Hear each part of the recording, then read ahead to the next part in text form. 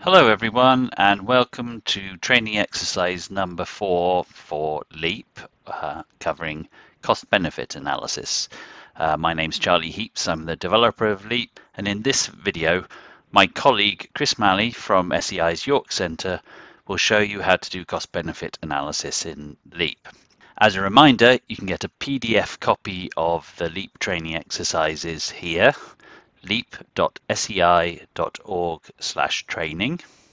And in LEAP, you can open the included Freedonia dataset, then use menu option Area Revert to Version to see answer keys corresponding to the end of each section of the exercises. Many other training exercises and videos are available on the LEAP YouTube channel at leap.sei.org/YouTube. Over to you, Chris. Hello everybody and welcome to this tutorial, this step-by-step guide for LEAP training exercise 4, cost-benefit analysis. In this exercise we're going to enter data to describe the costs of various demand and supply technologies. We're going to use LEAP to do an integrated cost-benefit analysis of different policy scenarios. This exercise builds on the data that has been entered in the training exercises 1, Introduction to LEAP, 2, Energy Demand, and exercise 3, Energy Transformation. So we recommend that if you haven't done those exercises that you go back and do them first before this cost-benefit analysis exercise. Okay, let's get started with section 4.1, Cost-Benefit Analysis in LEAP, a brief introduction. LEAP performs cost-benefit analysis calculations from a societal perspective by comparing the costs of any two policy scenarios.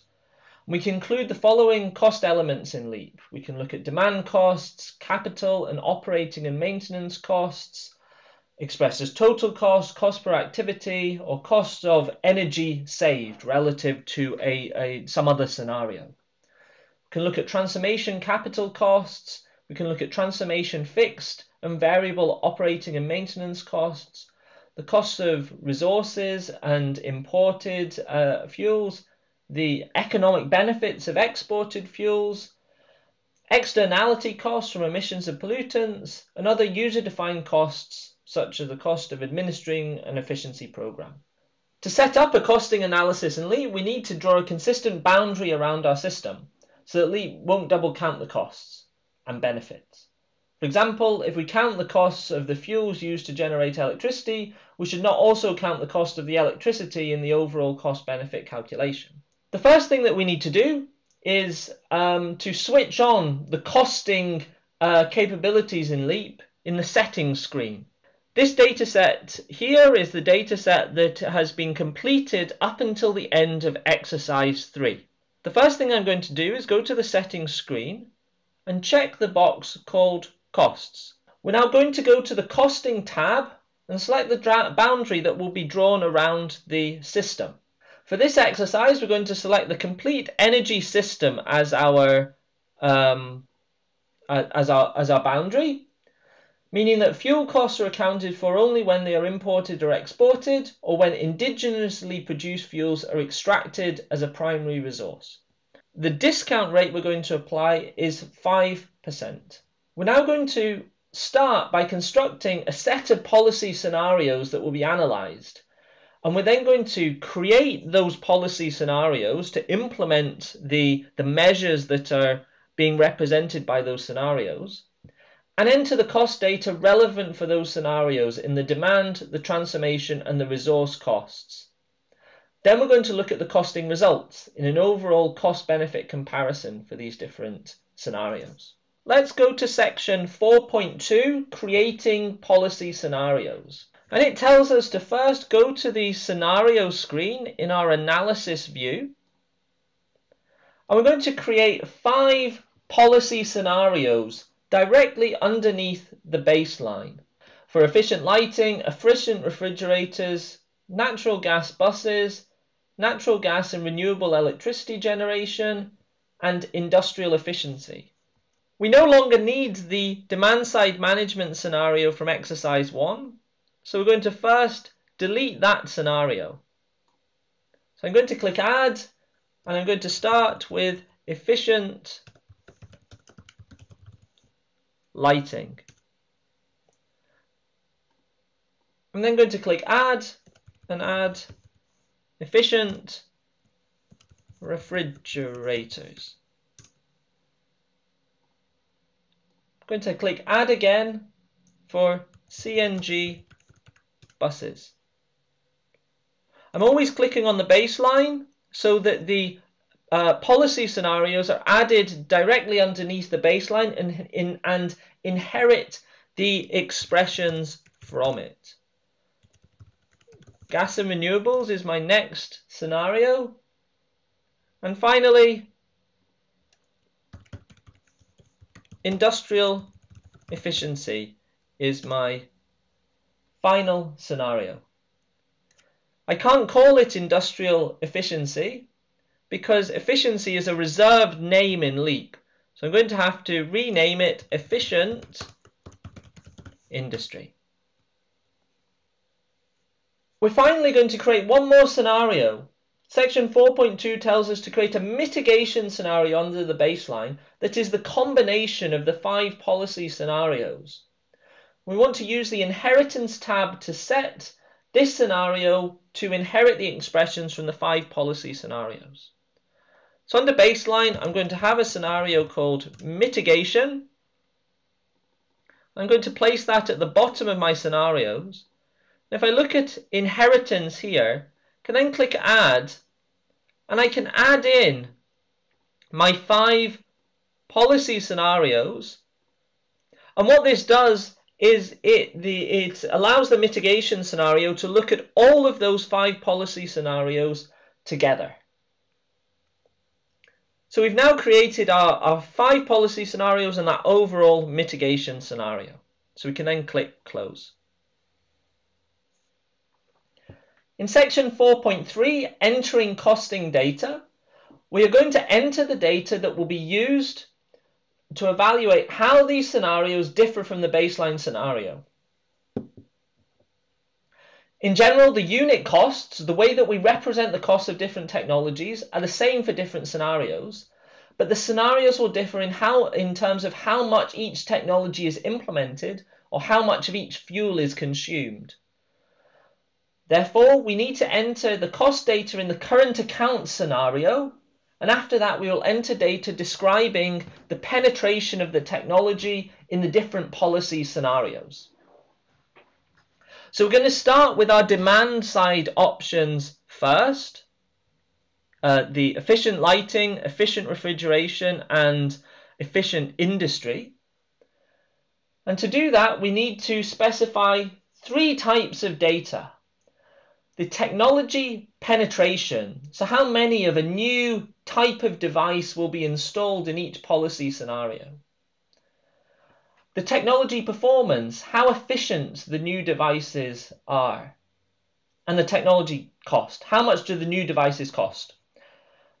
And we can specify this in 2 ways in LEAP. We can specify this technology cost either as the total cost of competing devices used in the baseline and policy scenarios, or we can simply enter the incremental cost of the new devices introduced in the policy scenarios relative to the cost of devices used in the baseline scenarios. So just the incremental difference in costs between the technologies used in different scenarios. And we will do examples of both of those in this exercise. Section 4.3.1 is related to our efficient lighting scenario. And we're told before we enter any information about the cost data, we need to create a new branch under the urban lighting folder to represent our new efficient technology. So I'm going to go to demand to households, and the efficient lighting only applies to urban households. And at the moment I only have 1 branch for electricity in lighting. The first thing I'm going to do is right click and click properties and rename that my existing lighting branch. Then I'm going to right click and click add. My fuel is still electricity, but I'm going to call this my efficient lighting branch. And this is not, the percent share here is not 100, it's 0.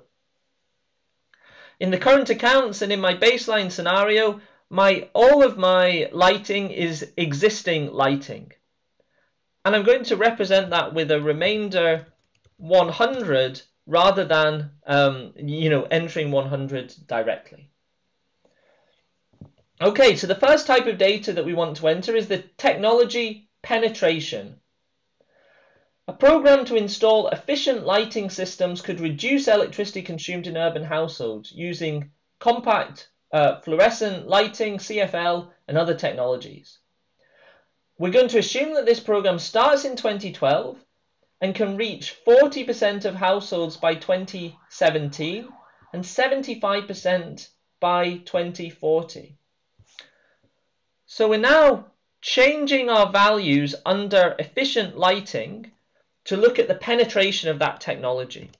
We're saying into 2012 is going to be 0, but by 2017, 40% of households will be covered, and by 2040, 75% of households will be covered.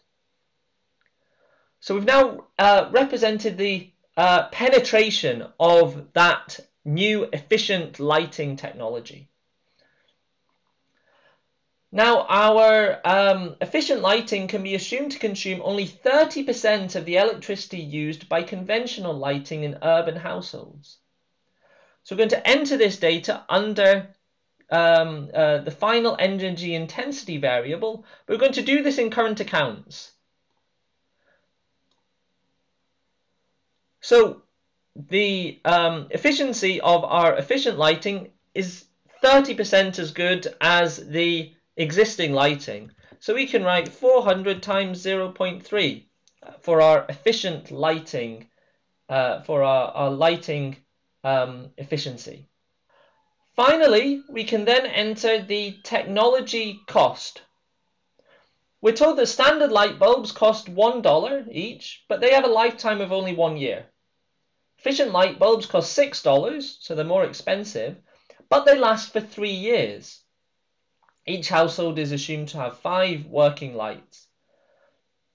So we want to enter this information in current accounts for the demand cost variable.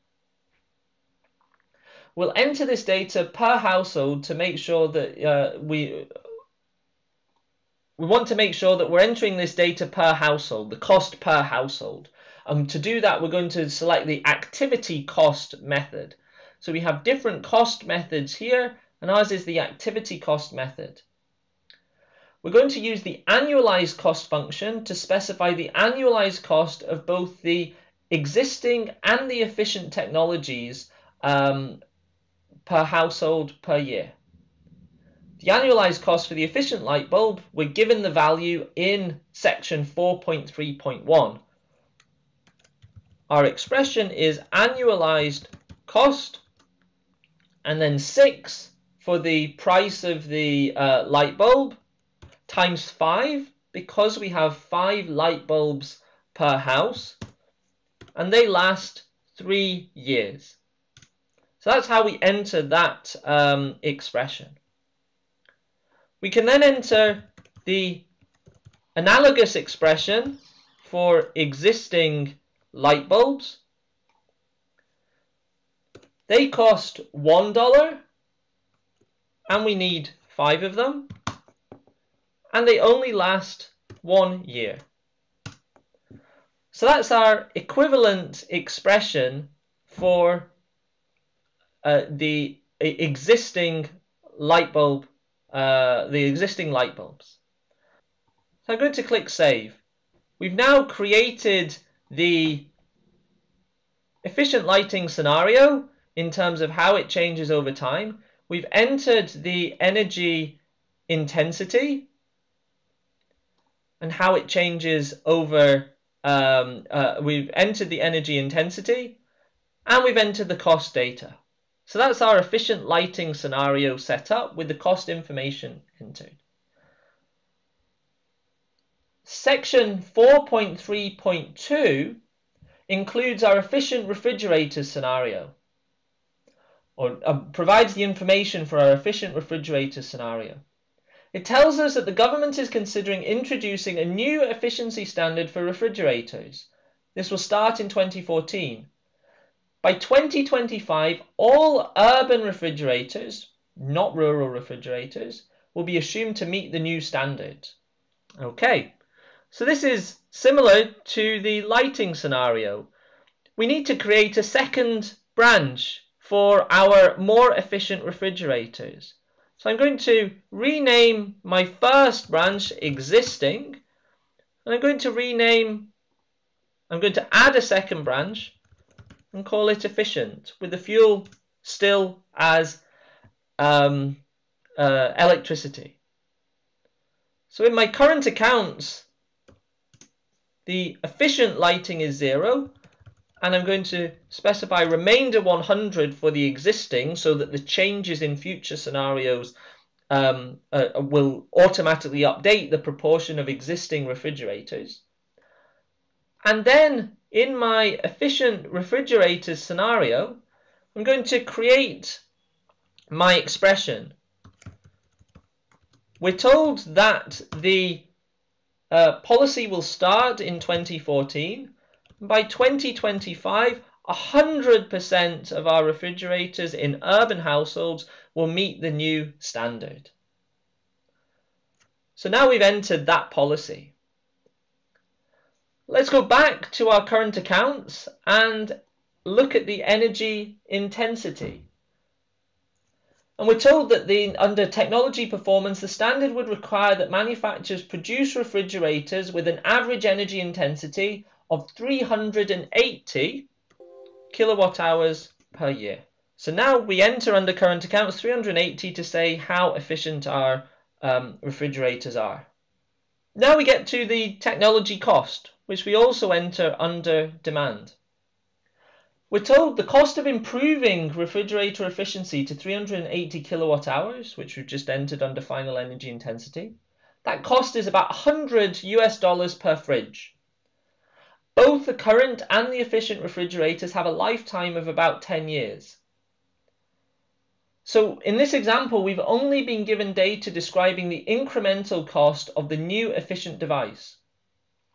So when entering the data for the demand cost variable in current accounts, we're going to specify a cost of 0 for the existing refrigerators, and then annualize the $100 incremental cost over the 10-year lifetime of the refrigerator. So to do this, our existing refrigerator, the cost is 0. And we are only entering the incremental cost of having an efficient rather than existing refrigerator. So we want to enter the annualized cost, which is $100, and the lifetime, 10 years. So we're told that it's worth noting, to do a cost-benefit analysis, we do not need to specify all of the costs of a scenario. We only need to specify how one scenario's costs differ from another's, and that's exactly what we've done here. What we've entered here is just the difference in cost between existing and efficient appliances, refrigerators in this case. So we move on now to section 4.3.3, industrial energy efficiency. This is our final demand scenario. In the other industrial sector of Freedonia, energy is used in a wide variety of different processes. An energy audit of selected industries estimated that energy consumption can be reduced through a variety of measures at an average cost of about 5 cents per kilowatt hour saved. These measures have the potential to save up to 30% of the energy consumed in other industry by 2040. So unlike the other two demand scenarios we've created for efficient lighting and efficient refrigeration, for this type of analysis, the cost information is not available in a way that allows us to count up the number of new devices that will be installed and the cost of each of those. Instead, we'll have to specify the cost by entering the costs per unit of saved energy. So let's first go to our industry sector, and the sector that we're interested in is other industries. We're told in current accounts, select the demand cost variable for the electricity and fuel oil branches under other industry. Now we want to select the cost of energy saved option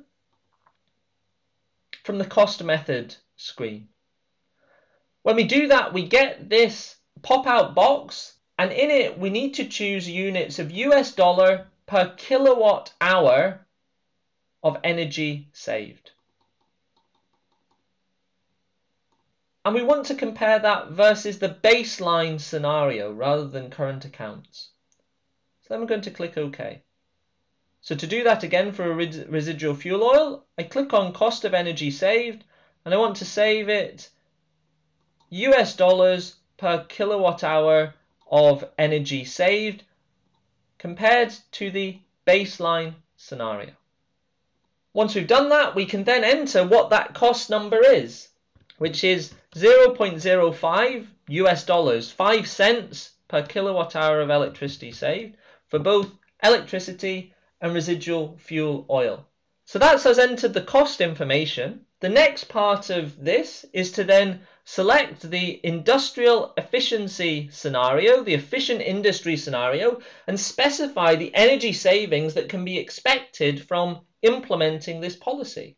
In section 4.3.3, we're told that one way to do this is to select the final energy intensity variable that is specified under other industries, and then enter the equation, the expression, which tells LEAP that the energy intensity will be 30% less than in the baseline scenario by 2040.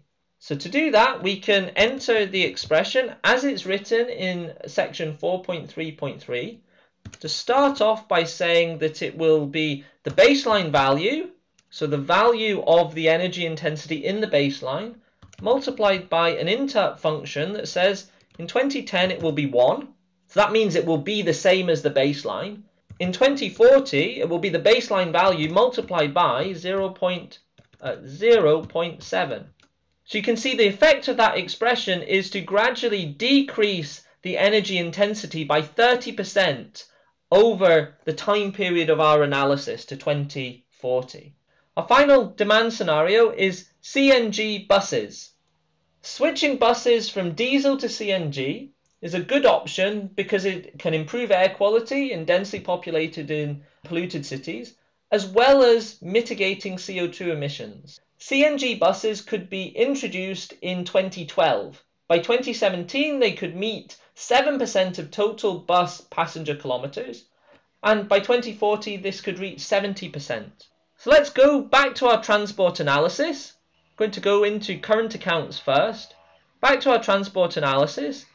We're interested here in passenger transport because we're thinking about buses, and road passenger transport. And at the moment, the only fuel that we have under our buses is diesel. So let's first add a second fuel, and we have CNG there. So now we have a space for entering our CNG buses. And again, we're going to change that to 0 in current accounts, and I'm going to change diesel to remainder 100. I'm then going to go to my CNG buses scenario. We can start to introduce our CNG buses in 2012. And by 2017, they could meet 7% of our total bus passenger kilometers. And by 2040, that would increase to 70%. So that's our technology penetration. We now need to enter our technology performance. And I'm going to do this in current accounts. So diesel buses will consume 0.00833 litres per passenger kilometre. Natural gas-powered CNG buses use 0.29 megajoules per passenger kilometre. Section 4.3.4 of the training exercise tells us that this is slightly less than the final energy intensity of diesel buses in the base year. Technology cost. CNG buses cost $0.1 per passenger kilometre more than existing buses, but these costs are annualized over the 15-year lifetime of the buses. And our demand costs here are the activity cost, and we can see that it's US dollar per passenger kilometre. The cost information that we've been providing in this scenario is similar to the refrigeration scenario rather than the lighting scenario. CNG buses are $0.1 per passenger kilometre more than existing buses, and their lifetime is 15 years. So in diesel buses, we're going to keep the expression as 0, and for CNG buses, we're going to enter an expression, annualized cost, 0.1, annualized over 15 years. So that's us created our 4 demand scenarios, including the cost component. I'm going to move now to transformation costs.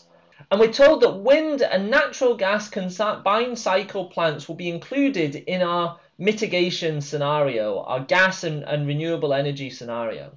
Before entering the costing data, we need to create the new branches for both of these technologies and their performance characteristics. And we're given these characteristics in the table in section 4.3.5. So we're now not looking in demand, we're looking in transformation and electricity generation. And we want to create 2 new processes. So I'm going to click Add. I'm going to enter new wind first. My feedstock fuel is wind and the name is new wind. I'm then going to add natural gas as a power plant, and I'm going to call it new NGCC. So I've now got my 2 power plants, and I want to enter the characteristics that are specified in the table. The first thing that I want to change is to change their dispatch rule to match our other power plants and to dispatch them based on merit order. So I'm going to change the dispatch rule to merit order dispatch. My first simulation year is the first scenario year. The merit order for both is 1, which is correct. The process efficiency for wind, we enter 100%, 55% efficient for our natural gas combined cycle power plants. The maximum availability for wind is 35%, and for natural gas is 80%. The capacity credit is 30% for wind, 100% for natural gas. And we're given a note in the exercise. The capacity credit variable takes into account the proportion of capacity that is fixed due to the intermittency of renewable technologies.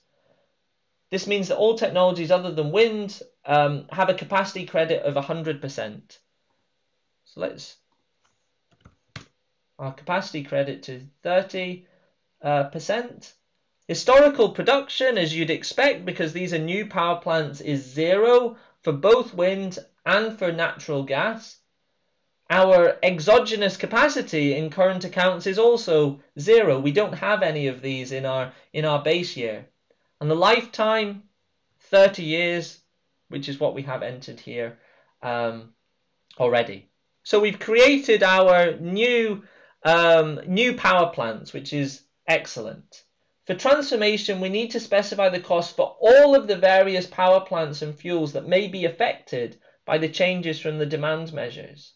We're going to start by specifying the capital costs and fixed and variable operating and maintenance costs of the different electric generation power plants in our system. And we're given a table to enter this data in LEAP. So if we look at the table in section 4.3.5, we're given the capital costs, the fixed operating and maintenance cost, the variable operating and maintenance cost, and the interest rate. And we're told that the costs that we're given do not include the fuel costs, because we're going to deal with them later when we look at the resource cost information. The first thing that I need to do to make sure that I can enter this cost information is to ensure that the cost box here is checked under the electricity generation module. So I right click on electricity generation, click on properties, and make sure that this cost variable is checked. I then click on processes, and I now have all of the tabs needed to enter my cost information. So for example, for my existing coal steam plants, the capital cost is $1,000 per kilowatt of capacity. My units here are per megawatt of capacity. So we need to make sure that we convert this into we need to make sure that we have the correct variables entered here for the units of electricity that we're talking about. We have megawatts of capacity here, and in our table it's kilowatts, dollar per kilowatt. So here, $1,000 per kilowatt is equivalent to $1 million per megawatt.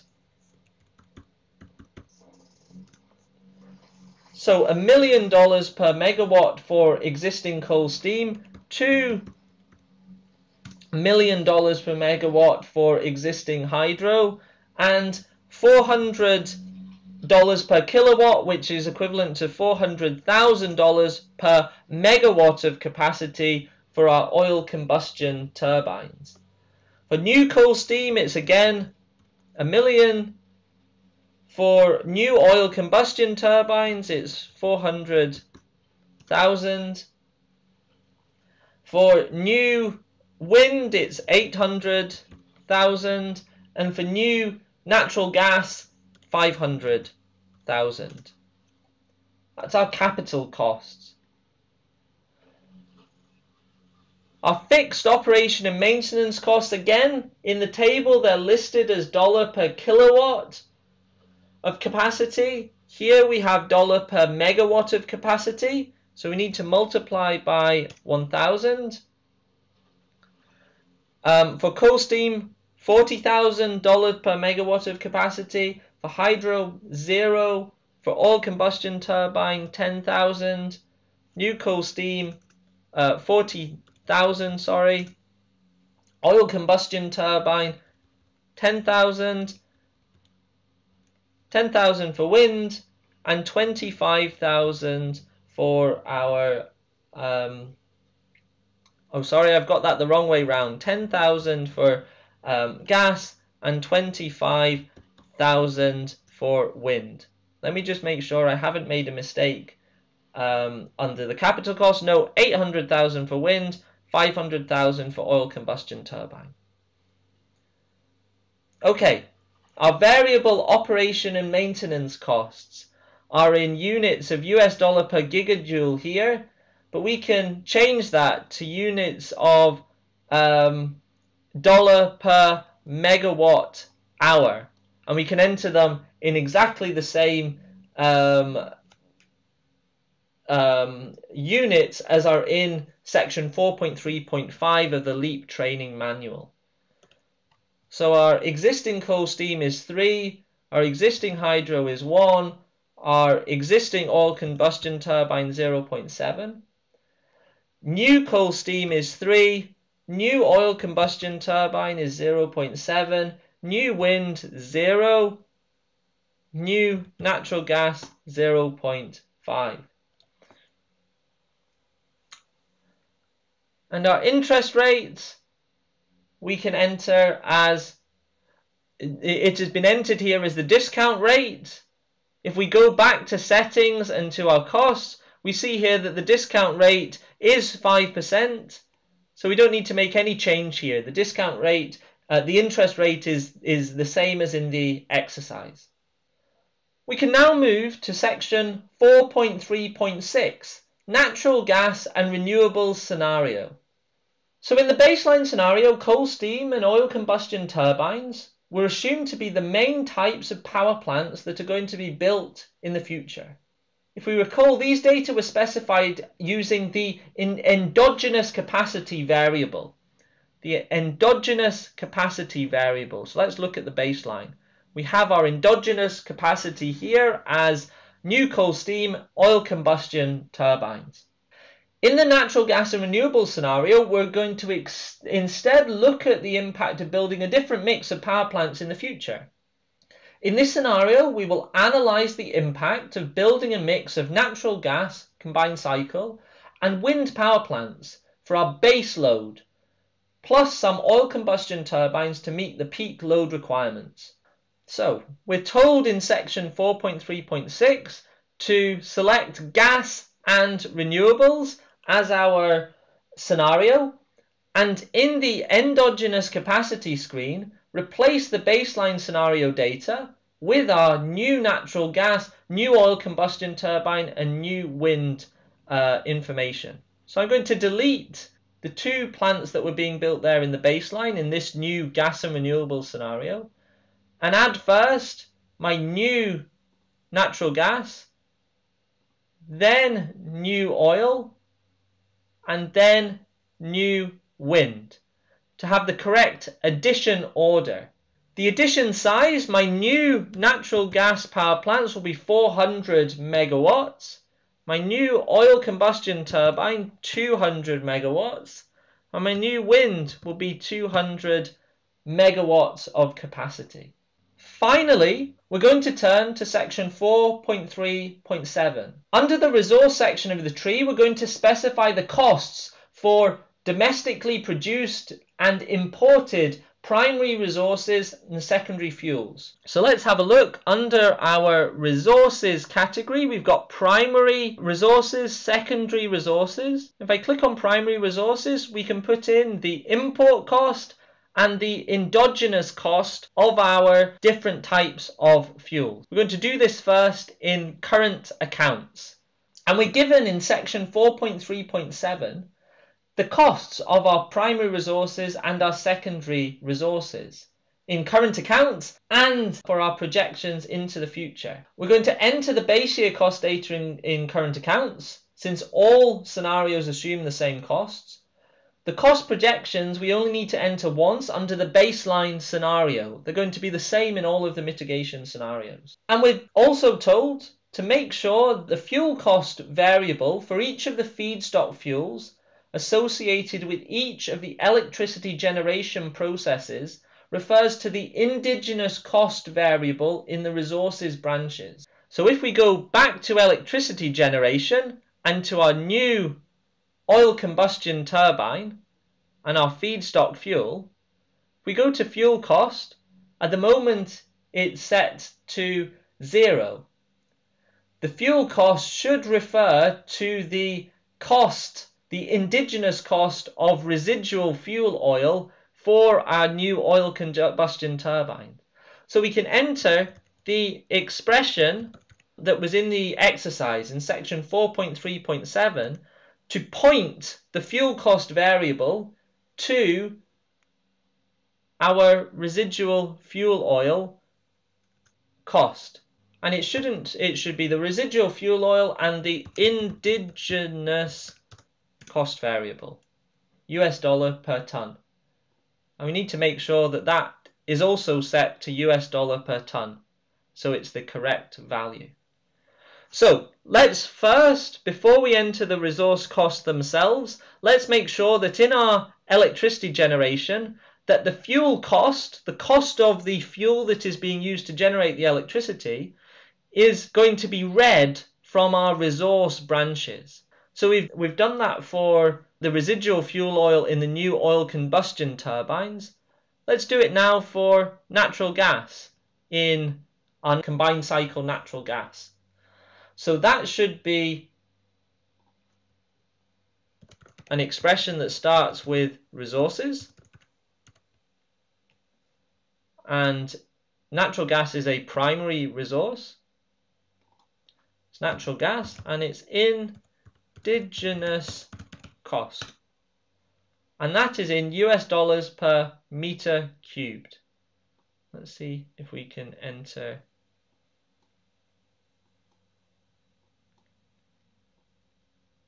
US dollar per cubic meter. Okay, for wind and for hydro we don't need to enter the fuel costs there, but we do for coal. So for coal bituminous, our fuel costs So under resources, and it's a primary resource, and coal bituminous and indigenous cost. So we have that, and that is in units of US dollar per ton. So let's align the units here.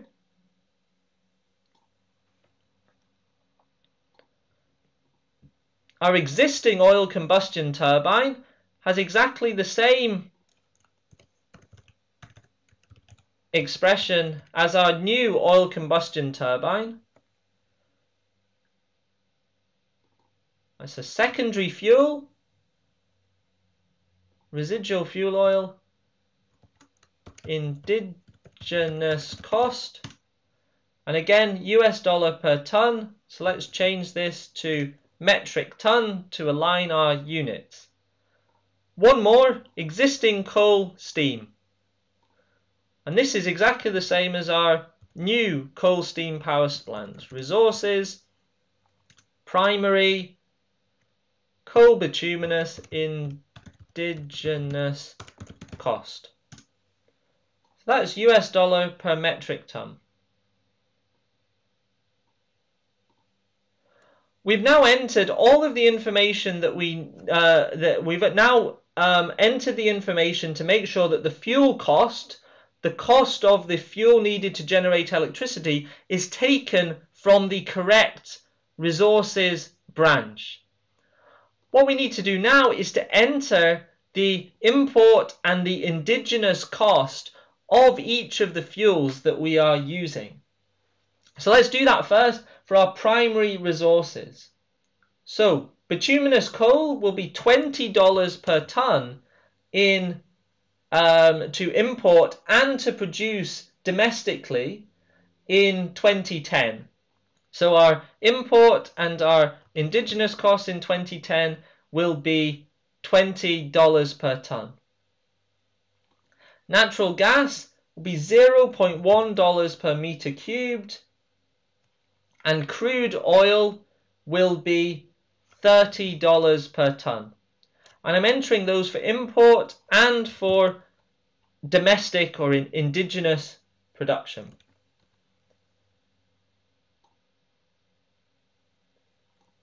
Let's now enter the expression of how these are going to change into the future. For natural gas, it's going to be $0.2 per meter cubed in 2040. So I can enter 2040 0.2. Crude oil is going to be $50 per ton in 2040.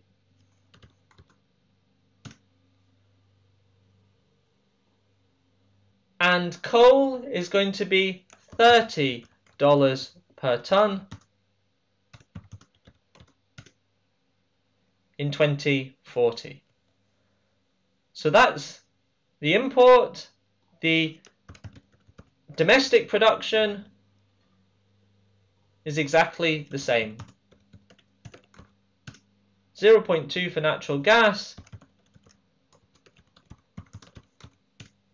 50 for crude oil, and 30 for bituminous coal. Okay, so now we've entered the current accounts and the projection of our costs of our primary fuels. Let's go to our secondary fuels. For diesel, gasoline, LPG, kerosene, residual fuel oil, avgas and lubricants, they will be $300 per ton in 2010. All our oil products have the same indigenous cost and import cost. 300.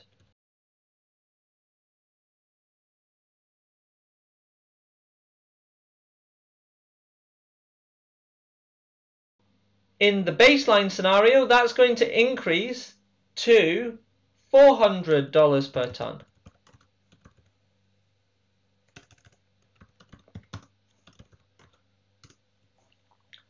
A good shortcut, if we want to copy the same expression down a list, is to select where we want to enter the expression and press Ctrl and D.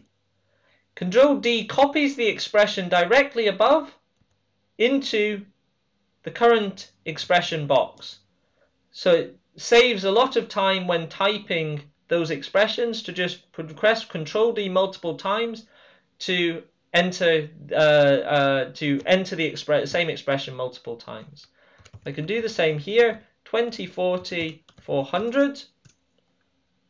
I can press Ctrl D all the way down. So now I've entered the information on the secondary resources import and domestic production costs. And we're warned, or it's highlighted in section 4.3.7, that electricity is not priced here, since we are modeling electricity costs instead on the basis of the input fuel and power plant costs. Let's move on now to the section 4.3.8, environmental loadings or emissions.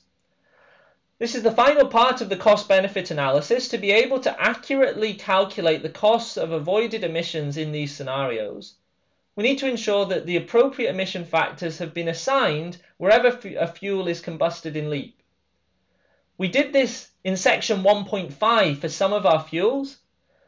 We're now going to add emission factors to all branches by right-clicking on the tree and adding the IPCC Tier 1 factors to all the branches, checking that each branch where we want to add emission factors.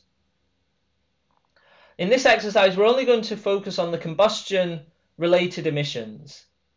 So let's start. In households, we don't have anything to enter. We've already entered the key emission factors for all of the types of fuels that are combusted and that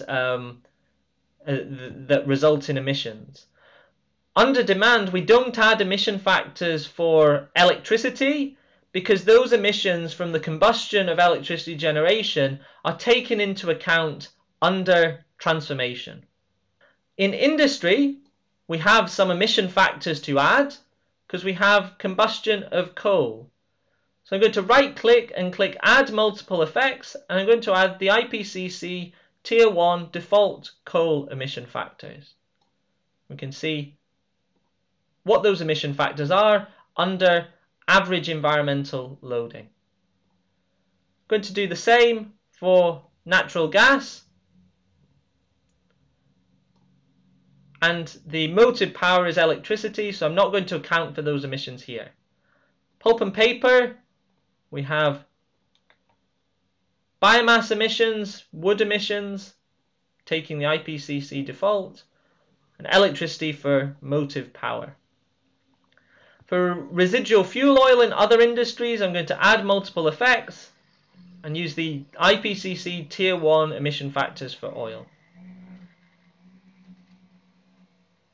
In the transport sector, I have emissions from gasoline for cars, and we've directed to transport road gasoline, and for buses I have diesel and CNG emissions. I'm going to add multiple effects and add the emissions for diesel and for CNG. For rail, I'm only going to add the emission factors for diesel, because for electricity I don't have the emissions will be taken into account under transformation. For freight, I can do the same.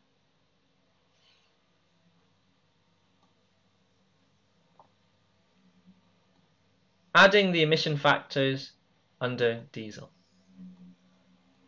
Commercial heating, I'm going to add the emission factors for residual fuel oil and for natural gas.